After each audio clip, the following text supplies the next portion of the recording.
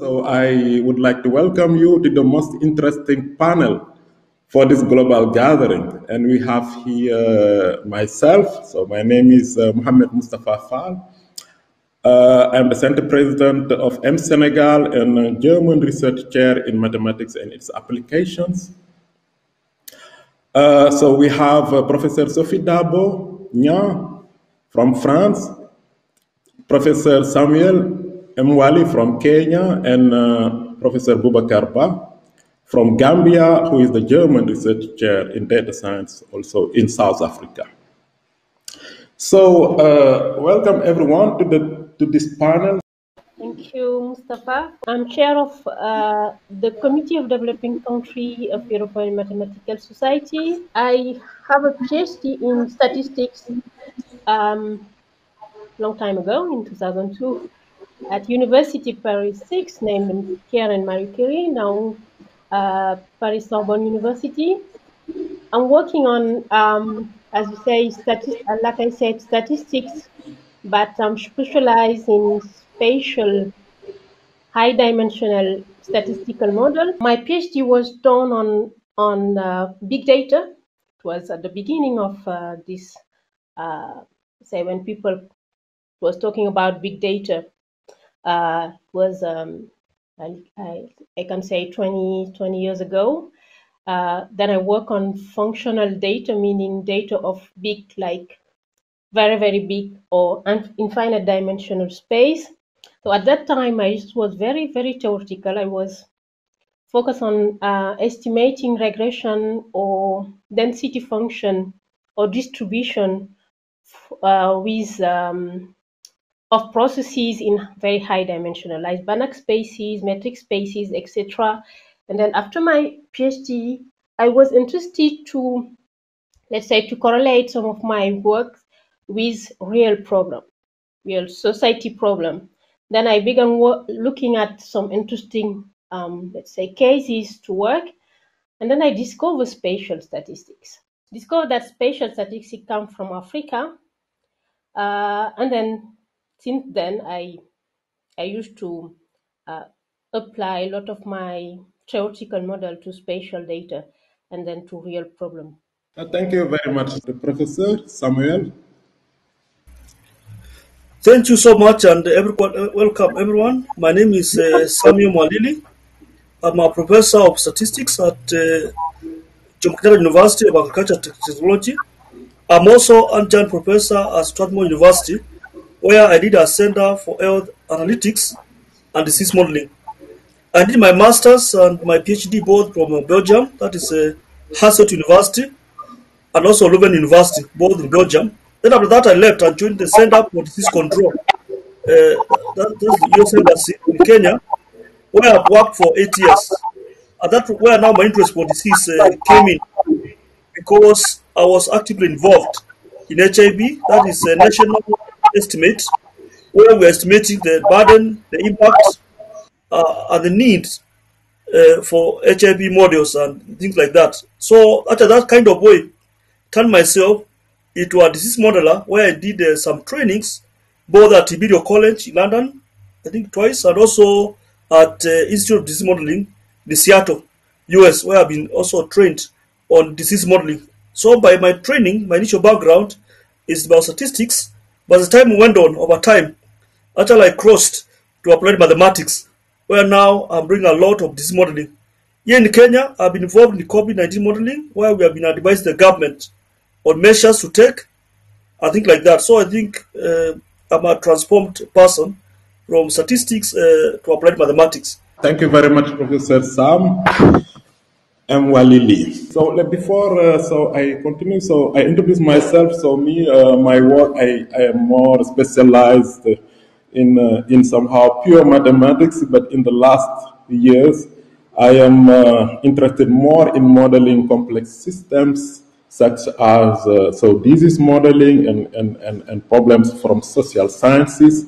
So it is an interesting subject somehow that describes systems using mathematical concepts and languages.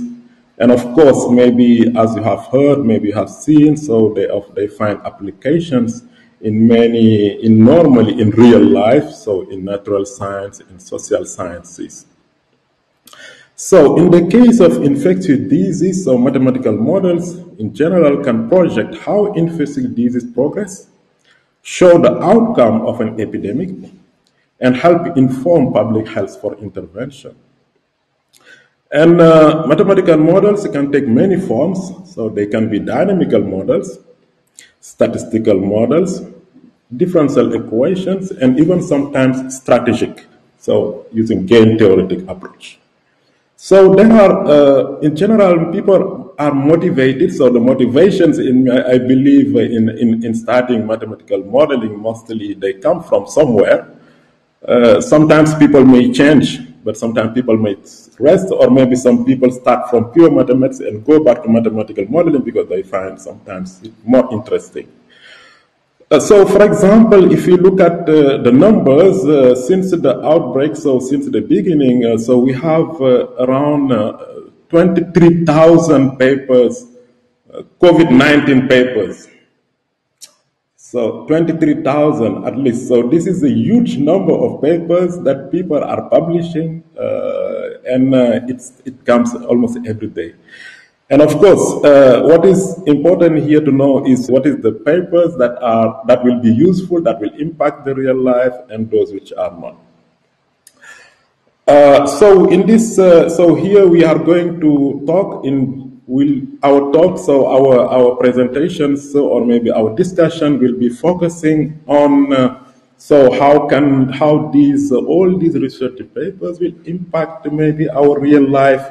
So publishing a papers and impacting are two different things. And so I think one of the most interesting applications, perhaps in mathematics, in the real life, where people are saying maybe this is not the case, is the one-child policy in China, which was based in a very naive mathematical models, in which maybe it was decided after a certain point to decrease the number of the growth of the population in China, that one has to have, so every woman must have one child. So, and the consequences are terrible. So there are advantages, but still there are drawbacks. So simple mathematical models, which I can say is the easiest one, which would be say, okay, so if I know my position and my velocity, then I can know my position in all time. So this is the simplest mathematical models that maybe every student knows. But there are, of course, more difficult models, and we have specialists here in this stage who can provide us with more complicated but still useful mathematical models.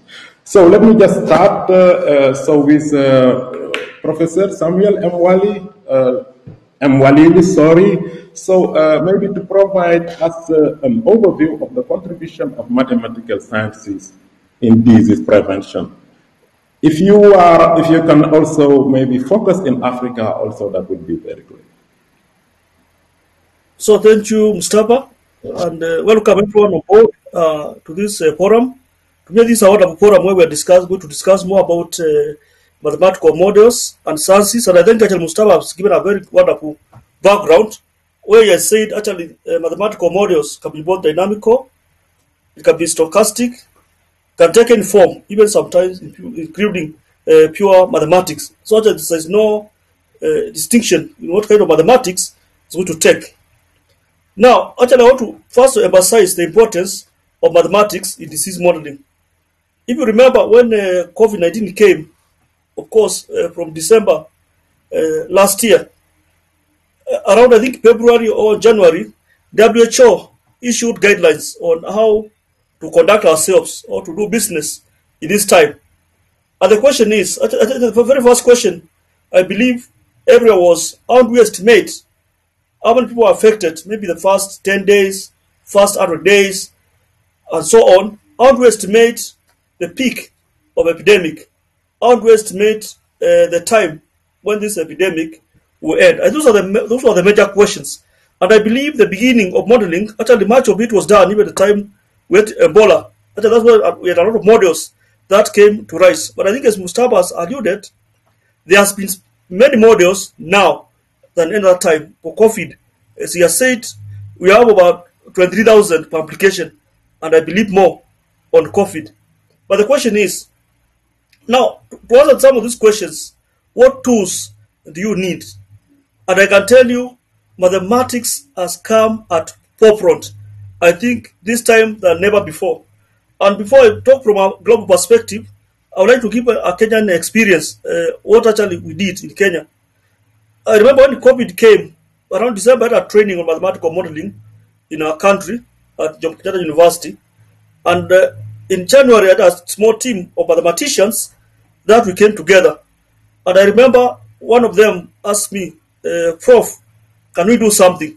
That time there was no COVID in Kenya, there was nothing happening in Kenya, but we decided, let's form a modeling group. It was quite amazing. Around February, I got a call from CDC Nairobi asking Malili.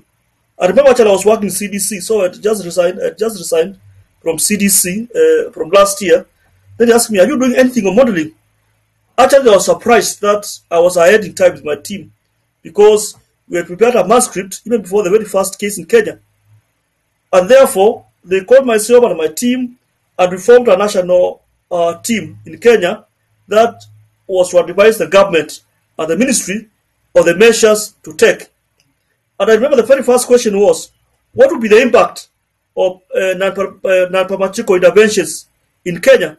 If, for example, we close the schools, the government imposes curfews, the government imposes travel restrictions. What are the impact? And quickly, actually, I remember when I had some call with the director at AIMS, and I think also some people in Tanzania, we had a call to discuss what are we going to do. And I remember at that point, we decided, let's run a quick model to answer this question. Because there was no information, there was not much to know what to do. And I believe that's where I started seeing the power of mathematics. Of course, that was not the beginning of where I saw the power of mathematics. But at that point, I saw the power of mathematics because this is a government, these are the medical doctors, these are policy makers who are waiting for someone to give them direction on what measures and intervention to take. So what I can say, actually, mathematical models have been there, but I believe in Africa, we have not utilized mathematical models. And let me just go back to my experience. As I said, I was working in CDC as a senior statistician in Center at the Division of Surveillance and Epidemiology, where even I was earning good money. But I decided to resign because the first 10 years, much of the models that were done for HAB were done by guys from Imperial College, people from New York, and from other countries. And I was there trying to say, hey guys, can we have modelers in Africa? Can we have modelers in Kenya who are going to model HIV dynamics in Kenya? And I can tell you for the last 10 years, I did not succeed. I decided to resign myself and form the team now that's going to agitate for modelers in Africa. And even now, we are trying to talk to the government with the National Youth Control Council to see, can we have Kenyans who are going to model HIV?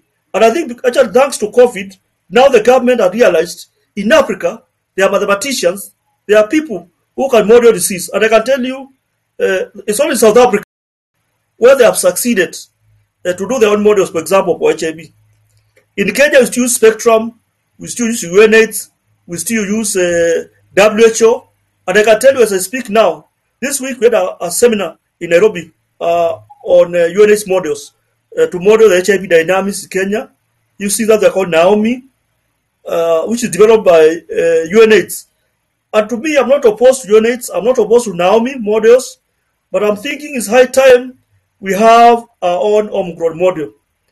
And then the question is, over the many years, why don't we have homegrown model in Africa or in Kenya for that matter? And I think the problem is the disconnect between the academics and the research.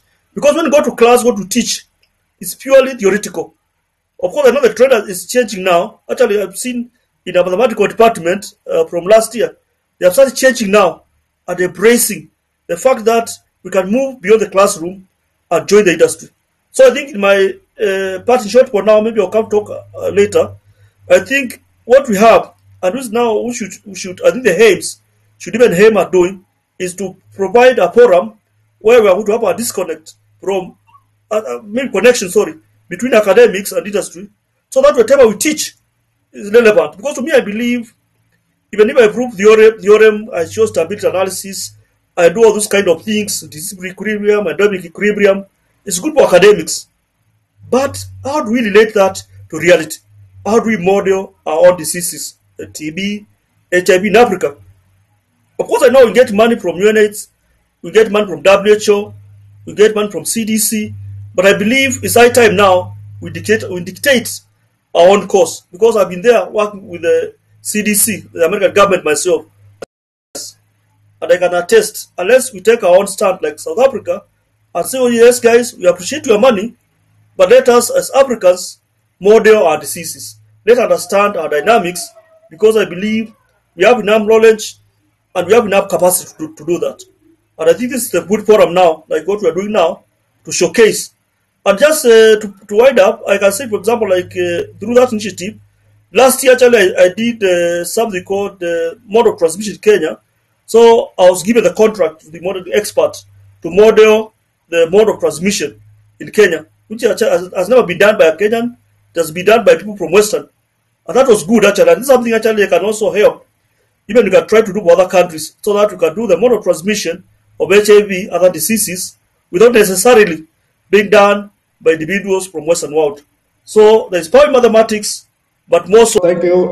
So, Prof. Mbali, so it is an interesting point, so that you are also here, that you have been doing mathematics, data analysis, and also working with decision makers. So this is an important point, and so I think we will come back to this later on. So Bubakar, so please can you quickly introduce yourself, and also just maybe tell us your research work quickly.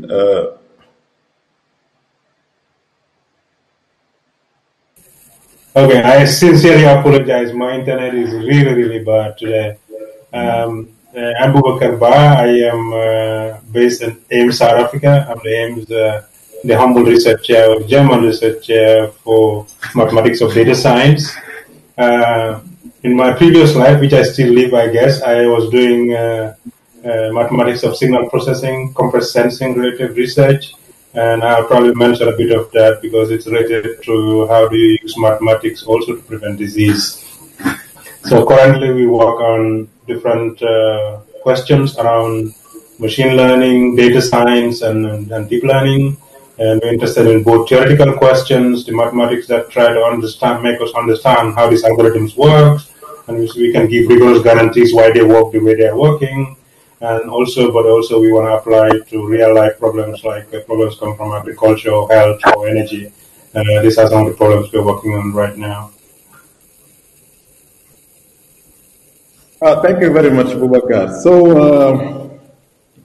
So we were in the subject, we were talking about mainly about the participants in this panel to provide an overview on the contribution of mathematical sciences for disease prevention, in particular in Africa. So there will be no problem also when you focus, if you focus also in the field of research, or maybe if you can also, like Professor Samuel Mwalili, so maybe if you have worked with decision makers or anything, so just to give a quick overview of how do you see the contribution of mathematics in disease modeling. So I will just give the question directly to Professor Sophie Dabo. Thank you, Mustafa. Okay, I'm going to talk about a field I know very well, namely spatial statistics. A few words before saying something in this field. So I can tell that African scientists always made important contribution to mathematical science. But I think that we have problem in Africa to highlight our contribution. And even African mathematicians, they do not know that in Africa we do excellent work in mathematics, and namely here in disease modeling. A very simple example is when you do disease mapping or modeling diffusion among countries or neighborhood, cities, etc. So using the time and space is very important. And in this field, um, Africa, the first model was proposed in Africa. The first model was that of Krish, engineer in South Africa. Let's say at the beginning of the 16th, he proposed a very efficient and simple prediction model named Kriging, based on a very naive idea, taking a mean and then weighting the mean based on some proximity. And he proved that this prediction was the best, let's say, linear predictor available when you suppose that your data is Gaussian. And among the more than 23,000 papers on COVID Mustafa talked about, some of them are dedicated to diffusion modeling the diffusion of the disease, and also mapping the disease. And most of them use spatial statistics. And nowadays, even in big data problem in machine learning using kernel method, uh, spatial statistics is used, namely this grading prediction method, even if data have not spatial components. So the prediction model of CRIS is used, and sadly, this is not known in Africa. In the other countries, it's well known and used every day. And I can say proudly that some of the modern technique in statistics, when you have time and space or only space component, they use spatial statistics, and then they use the work from Africa. And this is typically excellent example to say that um, African scientists always contribute to mathematics, but this contribution sadly decreased a little bit because we did not have enough, let's say, support from the government, from the politics, etc. But I think that we do not need to wait from support from the government. We can have initiative among us to be able, um, let's say, to have a contribution, strong contribution like developed country, for example. So thank you, Sophie. So maybe you say something. So I learned something. So the first model is from South Africa. So this was related to the mining. So I think this is so I will do more research and reading about this. Indeed, so I think you are completely right. So Africa, so there is a contribution from Africa, of course. Perhaps not enough, or maybe some are well known, or maybe even some disappears over time. Thank you very much, and so maybe we'll deepen some of the points that you raise, which are interesting and which are related to funding, because when we talk about contribution, to contribute, you need, of course, something that allows you to contribute. Boubacar, so can you also provide two input? So yes, I would take this broader definition of modeling, just like you said, not limited to PDEs, right? So in signal processing, people are working on things that are useful to help prevent diseases. Okay, so I worked on compressed sensing, like I said before, and one of the big successes in this century on the application of mathematics to real-life problems could be compressed sensing. Compressed sensing techniques tends to reduce the sampling you need to do to be able to recover the signal. So that's the whole point of compressed sensing.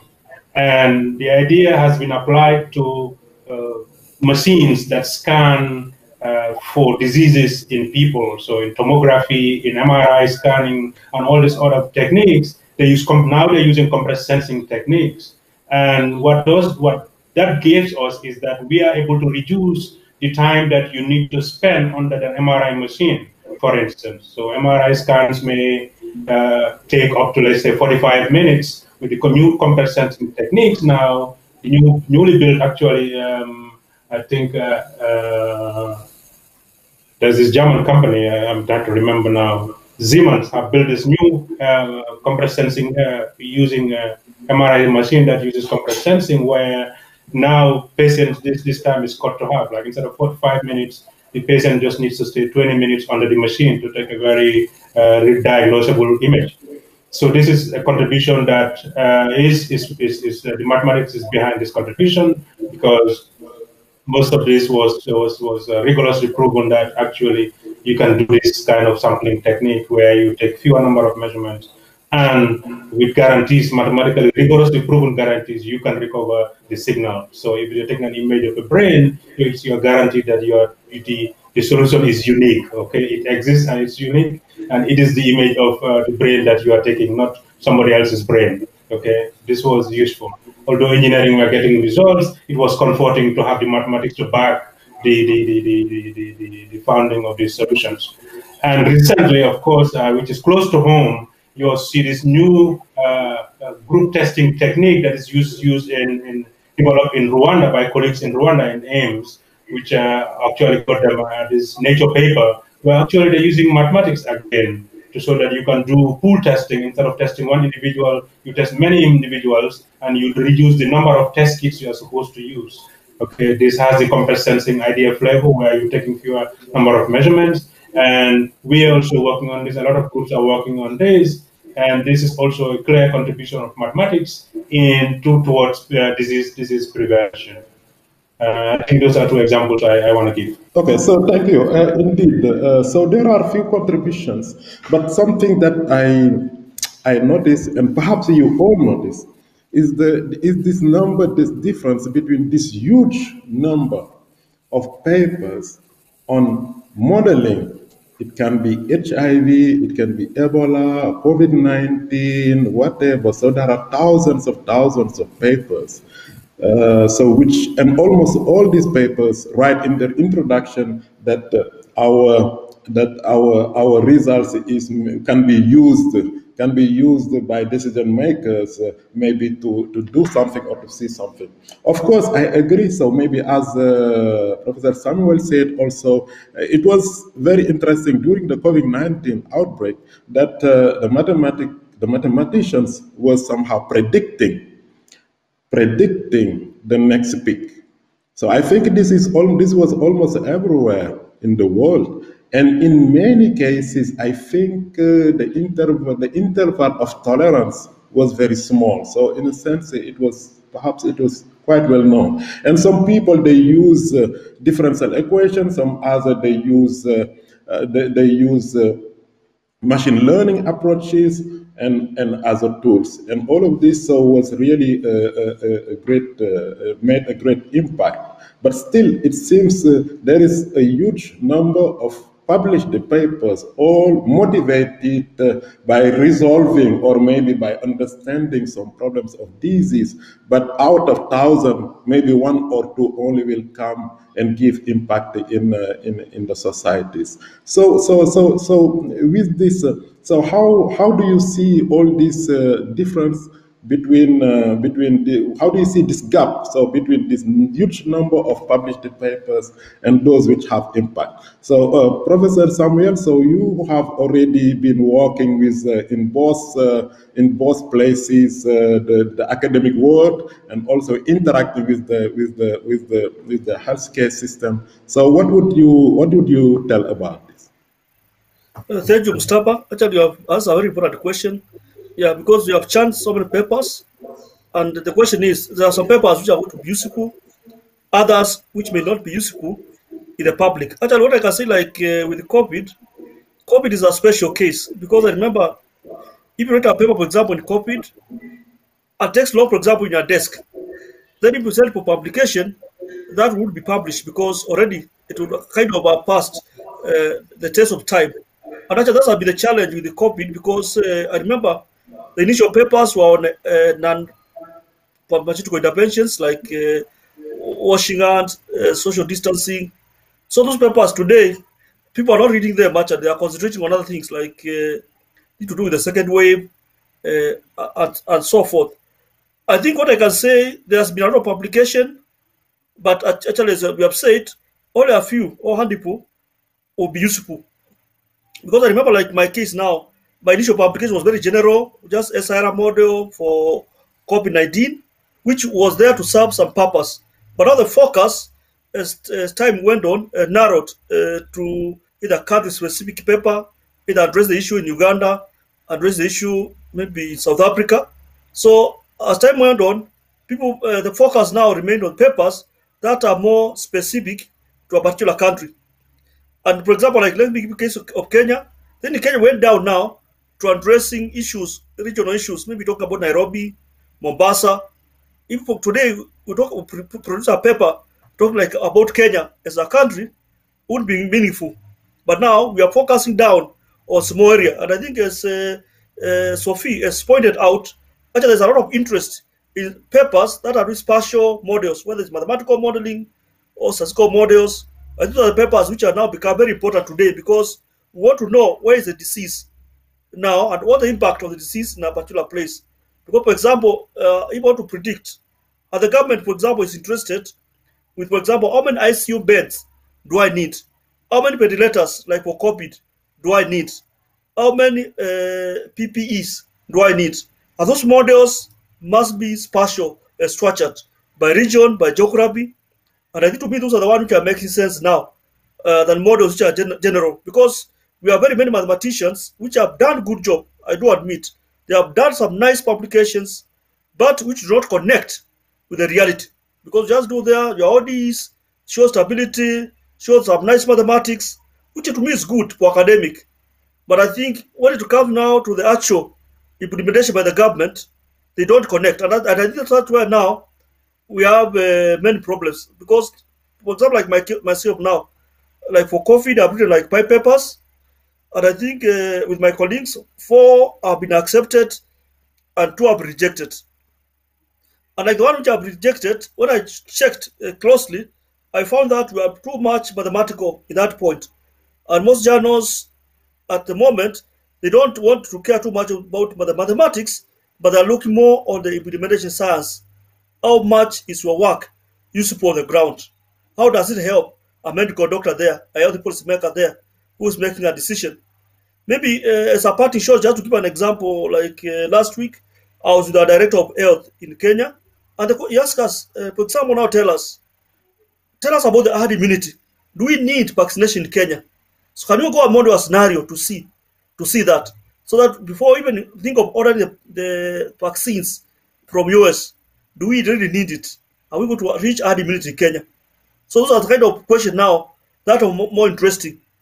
So Mustafa, just to end, I say there are many papers, yes, but I think any paper not focusing on the policy now, I don't. To me, that's not interesting to the government. Thank you, and over to you. Thank you very much. So, Sophie, what do you think about this? Can you add? Do you have something to add about what Professor M. Walili said? Yeah, Samuel said a very interesting thing. One point is that, okay, there we go. Okay. He said that our contribution is very important and large, but we have a problem of disconnection from the reality. I think that this is a very old problem in mathematics. Um, as you say, we can publish very high quality, excellent quality papers in very high standard journals, etc. But we need to work with other fields, other disciplines, like during the outbreak. In our team, some researchers worked was with some colleagues in biology, some physicians, etc. Not to publish paper, but just to say, I'm here, I have some knowledge in statistics, in computer science, etc. What do you need in the hospital? What can we do to help you? They have some real question, they have the available data, and they ask a specific question, and then we use our methods, and then we build some just some results, just to help them for a specific case, not to do a publication or something like that. And I think that this is very difficult for us mathematicians to work with as a discipline, because we do not have, let's say, same vocabulary, not same objectives. And if we would like to be at, to have impact, to, let's say, to apply our results to real life and then have impact in the society, we need to discuss with other fields. This may take time and sometimes not fruitful for our research, but I think that this is important. Just to give an example, I start working with some colleagues in biology and some physicians several years ago, let's say at least 5 years ago. Nowadays, we do not have any publication, but we are working with some startups, some company in the industry, just to build a tool able to correlate cell characterization by cell using mechanical characterization, physical characterization, and biological characterization, and to be able to say one day, okay, if we use such tool, build with the startup and the industry, we are able to detect if a cell gonna have a metastatistical potential or not, only using physical characteristic and not biological characteristic, because this take a lot of time and is very expensive. And then perhaps we're gonna have some results in 10 years or less than, but this may take time, may be fruitful or not, but we need to do that, I think. And we need, as you say, Mustafa, we need grants, we need money to do that, but we need also mathematicians to go to talk with other researchers in other fields. But things are going better, I think, because if you look at, I look at the number of let's say authors in mathematics, and I compare what happened during the 16th. If I look at the annals of mathematics, the average number of authors per paper was 1.2 in the 16th, and now it is almost 2 in at the beginning of the 20th century. And I'm sure that if you look at last year, then we're going to have the average will increase a lot. So thank you, Sophie. Can you just repeat? So you mean the contribution of researchers from Africa is 1%? No, oh, sorry. Just, I said that if I look at the annal of mathematics, the annals, of okay. mathematics, sorry, and I look at the average number of authors per paper, in the 16th, it was 1.2. Right. Yeah. Yeah, indeed. So that mathematicians are yes, mathematical committee is now talking with other scientists. Yes, I completely agree. In fact, I think maybe at some point we have to simplify our language in order to talk to the other people.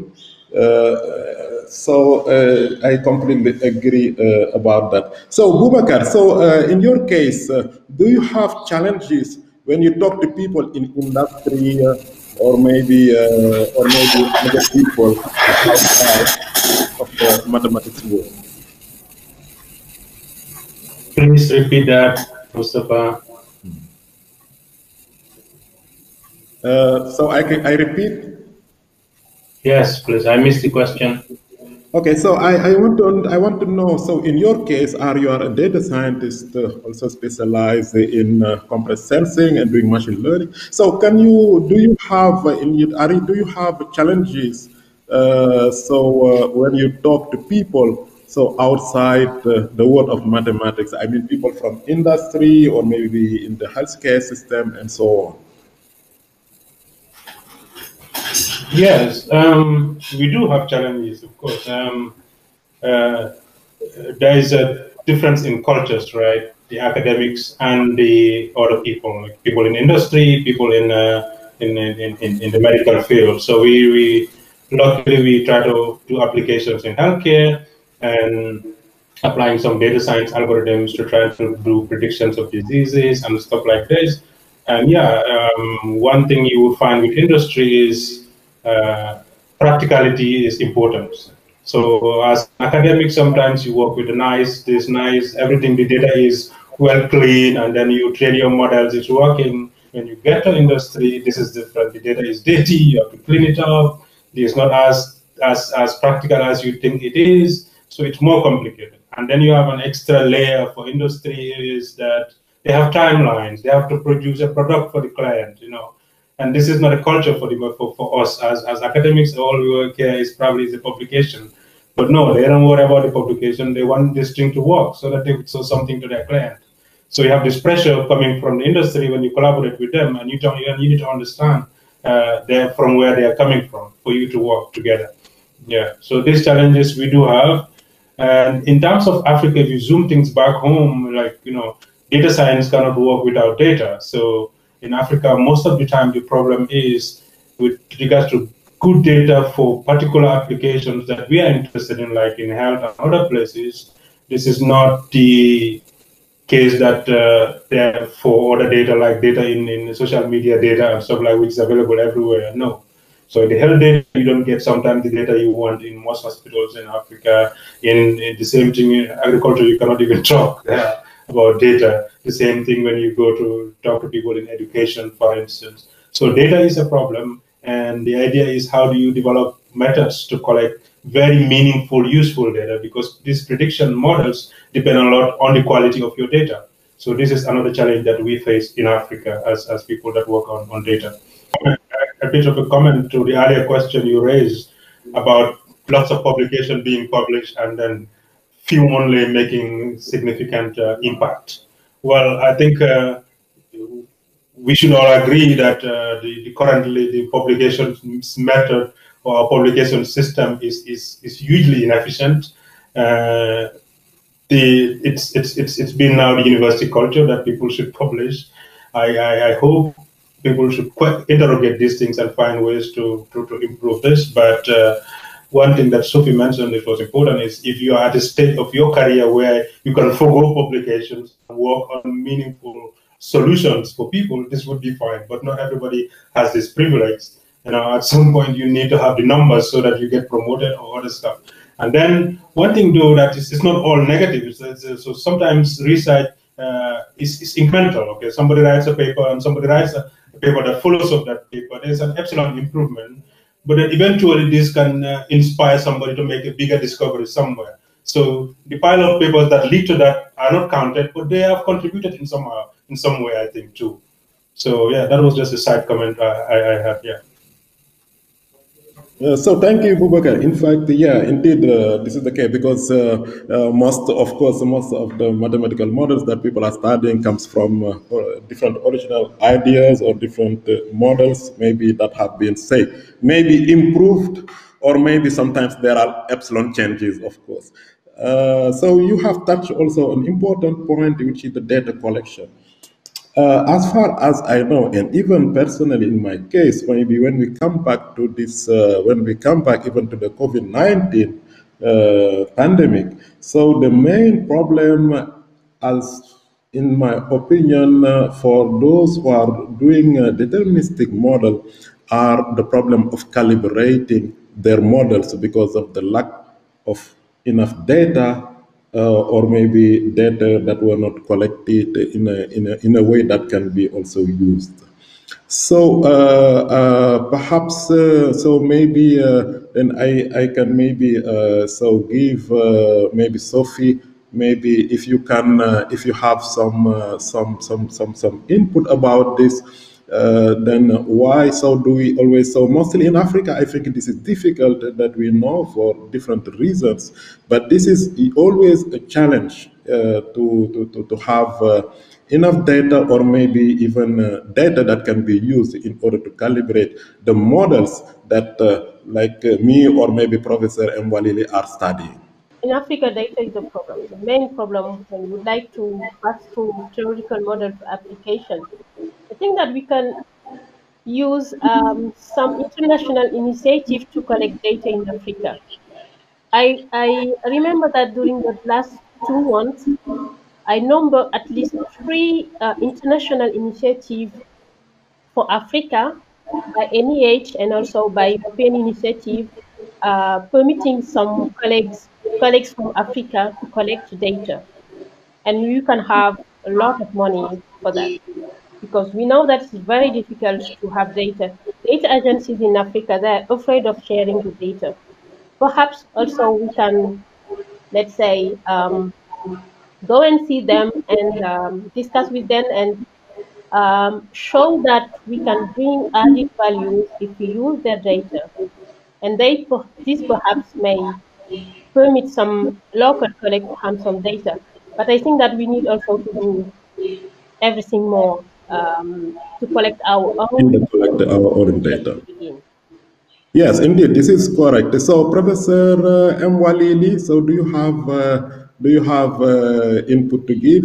I believe that maybe you have faced also these problems of having accurate data that allowed you maybe to calibrate your models. Yeah, thank you, Mustafa and Sophie. I think I'll approach from two perspectives. First, I'll talk about the models. Actually, with the models, what happened, for example, like COVID. Actually, one major problem like COVID, we realized the initial models were come from China, were come from Europe. So initially, there are no parameters for Africa. Actually, there was a paper by Parit at all, a paper by Ferguson, which, for example, became the reference point for parameter estimates. So that's one problem because most of the papers that or data that we have never came from Kenya for that matter. So maybe commenting on the issue of data, what I can say in Africa, we have data. We are rich in data. What we lack, and our major problem, is data harnessing and storage. Because, for example, I was working at Kemri, where I was collecting data, and we have a lot of data for research. But the problem is, for example, like Cambridge, we have a lot of data. Every data belongs to a PI. So, for example, may have like thousands and thousands of data set like Kenya belong to PI, others belong to the development agencies like CGC, others for the government. But the problem we have is data harnessing, data warehousing, data storage. We have no common source of data. So sometimes I remember you can go to a ministry, for example, in charge of census or something like that, or survey. You go with the data, they can give the data, but that data is not documented at all. You don't know what each variable represents. They just dumped it there. It's just a database, like either in whatever format it is. So I think what we lack now, and I think as Sonia said, is a core by NIH for data for Africa, and I think also was a core for regional data in East Africa, Central Africa, which NIH has put. And I believe this will solve part of our problem because we can have a better, honest, better stored data in Africa. Otherwise, in Africa, we have data, but data which is never stored neither here nor there. So we don't know how to find the data. So I think, Mustafa, that's a major, major problem for now. Thank you, and over to you. Thank you. Indeed, yeah. So this is a serious problem, data storage. When I was lastly also working in mathematical modeling related to COVID-19, so we were trying to optimize somehow the number of beds that maybe the government would need to set in order maybe to be able to the minimum bed, of course, that one would need in order to. So in order to take care of the increase of the pandemic, but it was difficult. So at the beginning, so the data was public, but then in the end, you don't see anything. So you have to call, and people will tell you, maybe this is the number of beds that was done. And The issue of the government, for example, like Kenya, the government relies to model COVID or any disease, but the government would never release some data to you. For example, they said like the data of migration is something that belongs to the Ministry of Security, and therefore we cannot access it. They can give data of the cases, but they'll never tell you how many people are negative. So it becomes very difficult for analysis. Thank you, and over to you. Thank you, indeed. So maybe before, so maybe we talk about possible ways maybe to overcome all these difficulties that we have, because the contribution of mathematician, of African mathematician in the whole world, it's almost around 1%. So it's, or even less. So it's so this is a question maybe that I want to maybe to say something about this. But before that, so I would like to take one question of Mustafa Jolade, so graduate student, Imperial College of London. So he's asking a question which is what research efforts are being directed towards pandemic prediction in the mass community? So if you, maybe any one of you can just take it maybe quickly and provide answer if, yeah. Yeah, thank you, Mustafa, for your question. Actually, about I think what Mustafa is talking about is like a real-time projection or prediction of pandemic in Africa. Actually, what I can say, Mustafa, just to answer your question, and I think as I think some of you alluded, and I think also Mustafa here, is that what we lack money. We are just like the funding to support that exercise because we had enough funding. Somebody can invest time and do those kind of models. But I believe now with the aims and with other groups, we can have coordinated efforts so that we can build models that can do, if not real time, but almost weekly projection of diseases. Over to you. Thank you very much. So, Sophie, do you have a few words to say so about maybe how do we overcome all these difficulties about to make Africa to contribute more in the worldwide research? Okay. Okay, just some words. I think that we need to expand collaboration and communication among African mathematicians, but also with other fields. Regarding the data, the health data may be constructed by researchers, I think. And we have many initiatives now. I think that NEH has a lot of money and no one to submit proposal in Africa. Lastly, 2 days ago, there was a deadline for NEH with almost $7 million just to construct a health data. I'm sure that I think that one initiative coming from Kenya, I know, perhaps one from Ivory Coast, but they did not succeed to submit the proposal. But a lot of money to create health data hub, and then in collaboration with industry, with researchers in Africa and worldwide. So I think that we need to do that, and do not just stay and ask politics. I think that we do not have to wait for politics to do that, or for regional data agencies to do that. Thank you very much indeed. So, Bubakar, quickly, so we have almost 1 minute left. So you will have this Yes. opportunity to give the last word. Okay. So it's a comment about how we improve the contribution of African mathematicians, right? In the worldwide, yes. Yeah, in the worldwide. Yeah. So first, we have to improve the research capacity in Africa, which is a problem, which is lacking in most of our universities. Most what we do is teaching. Is that you have tons of hours of teaching to do research, and there's no research funding. There's no even motivation to do research. So this is one thing we have to try to overcome. How do we overcome this? So we should see how we can make our leaderships, political leaders, and even industrial leaders to prioritize research and therefore collaborate with universities in such a way that would help boost research in our universities.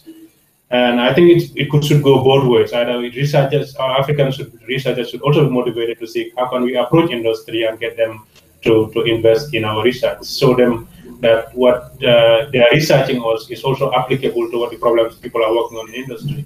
I think industry didn't see the link between university. They didn't see the link between university work and what they are doing. So one thing is how to collaborate and communicate with these people and create collaboration. But also there should be a conscious effort from the top that would try to, because most of our universities are public universities. Governments should invest in research in these universities, I think.